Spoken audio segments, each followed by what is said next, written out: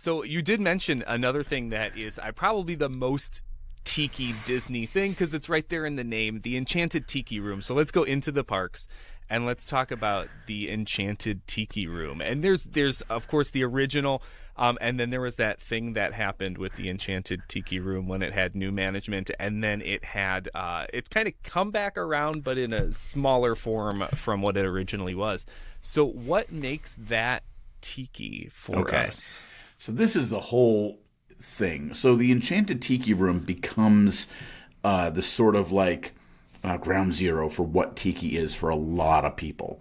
And it's so strange. It is bizarre, the Enchanted Tiki Room, because so we had already had tiki bars, coming back from World War II. Tiki bars have become a thing. Walt actually would drink at, places called the Royal Hawaiian and like local things. This is where he gets the idea to do the Tiki Room. He originally wants it to be a restaurant, but non-alcoholic.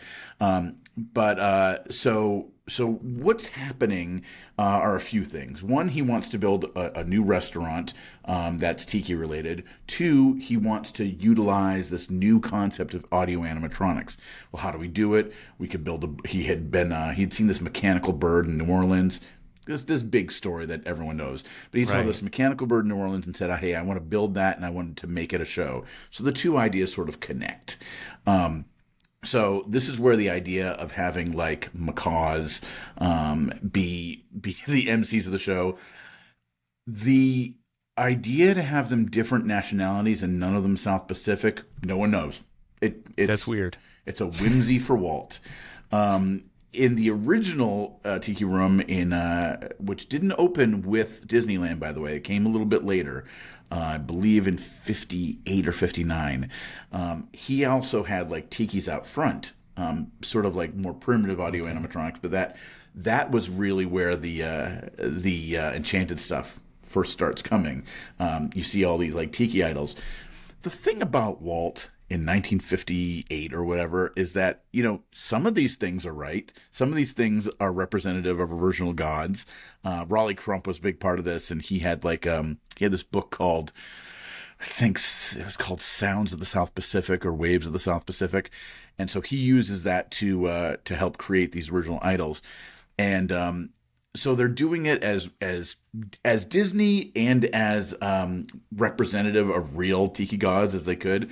But at one point, I think they were like, we need to have a fire effect. And Walt's just like, just make up a god for that. Or like misattribute that. It doesn't matter. And I'm like, okay. Man. So that happens in the original. And that, very popular. There used to be a Barker bird outside bringing you in. And then inside, you have the songs where, you have the Sherman Brothers song, the Tiki, Tiki, Tiki, Tiki, Tiki Room. Yes. And that's original. And the song itself isn't very tiki, which is very strange. And the music that people associate most with tiki is this music called exotica. Which is sort of loungy, a little bit bossa nova, and it's pioneered by these guys, Les Baxter, Martin Denny, and they bring in this loungy stuff, but they'll also do like vibraphone, they'll make animal sounds, whatever, and but none of that's in the Tiki Room, which is interesting. So you have the Sherman Brothers song, which is a little bit more upbeat. You have the Hawaiian War Chant, which is an actual Hawaiian wedding song. It's not a war chant at all. It's very strange, and that actually has been brought into the world of exotica. But that's a Hawaiiana song, and Hawaii and Tiki are different but connected. Okay. Hawaii becomes a state in 1959, and so there was a big wave of Hawaiiana. But even before that, in the 1920s, there was a big deal with ukulele music, and then in the 30s, and then into the 50s, when people are into like Hawaii music and surf and all that stuff. So Hawaii becomes a big thing and becomes connected with Tiki, but it isn't of Tiki. And then for some reason, they do a long Offenbach number that doesn't make any sense. And nobody wanted it except for Walt, and they took it out when they redid it. Gotcha. Yeah, so that's the original, sponsored by Dole. And Yep. outside the original was the Tahitian Terrace.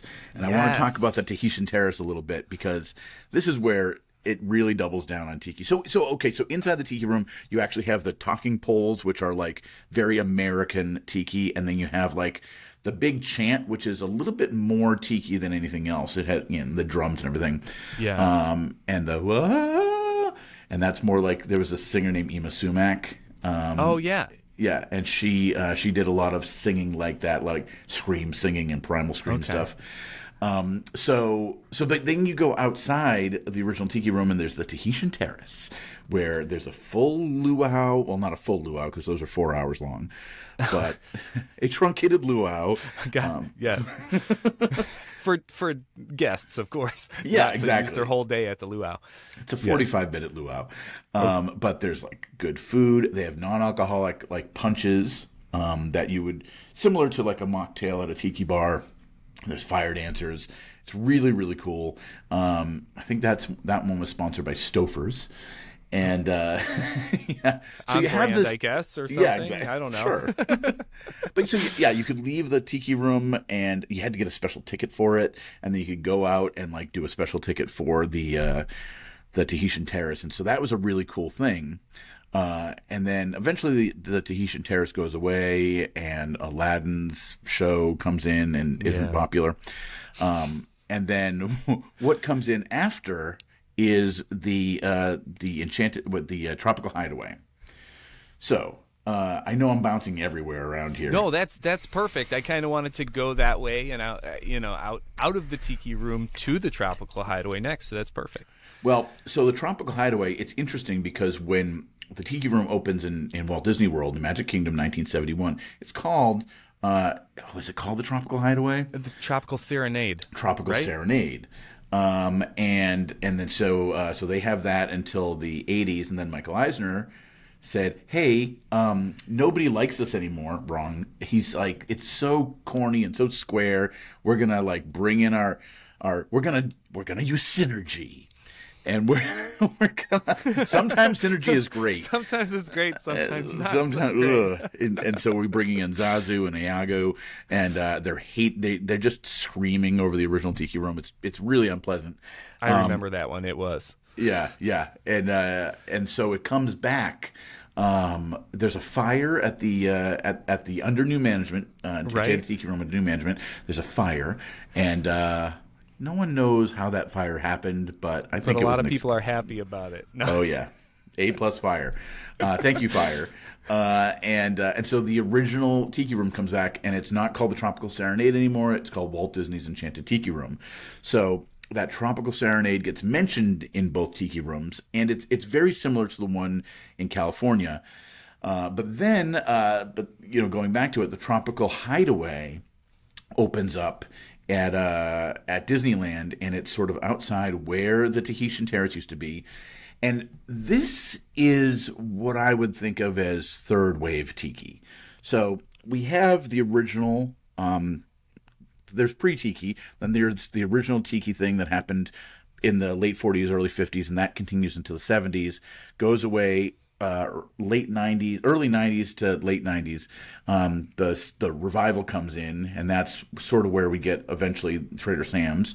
And then the third wave is what I would call a more, I don't want to say woke, but I will. You can. It's sort of a woke. It's basically it's tiki, but far more respectful of the very original, Gotcha. Polynesian Islands, South Pacific stuff. And so we have the feel of tiki. We have Rosita, she's out there. We have it's a connection to the Society of Explorers and Adventurers. Which is great. Dole Whip. It feels like a more modern tiki bar and tiki space, but it's not utilizing tikis themselves necessarily. It's not saying, it's not really using the whole Polynesian pop thing, which is the term coined for what tiki was in America. Okay. Polynesian pop, and that was coined by the guy who actually wrote the book on tiki before anybody remembered what it was. It was called The Book of Tiki. His name is Sven Kirsten, and he coined the term Polynesian pop. Polynesian pop. Yeah, it's cool. So I would call Tropical Serenade very much tiki. Okay. But it is definitely part of a newer wave. So when tiki bars open now, you sort of make a decision about what you want it to be, what a restaurant, what a bar wants to be. You know, do you want to be adherent to the original? Do you want to actually do you want to like bring in actual history? Some bars actually want to be a little bit historically accurate and talk about actual like marquises and Bora Bora. And what's interesting about tiki bars, a lot of the more modern ones, is that they care more about Polynesian history than people who get angry that they're appropriating Polynesian history. It's very strange. But there's a fine line to walk too. This is the whole tiki thing is, you know, is it appreciation? Is it appropriation? Or is it something, a third thing? And the thing is that sometimes it's all of those things. That third thing is, you know, are we just talking about a completely made up fantasy that's sort of based in a reality? And most of the time I would say, yes, this is all fantasy. When you're making a tiki bar, when you're making a tiki space, the whole concept is you want to be authentically inauthentic. You want to adhere to the fantasy concept of what tiki was, not necessarily the original what really was. So is that appropriation? Is that appreciation? That's a bigger debate.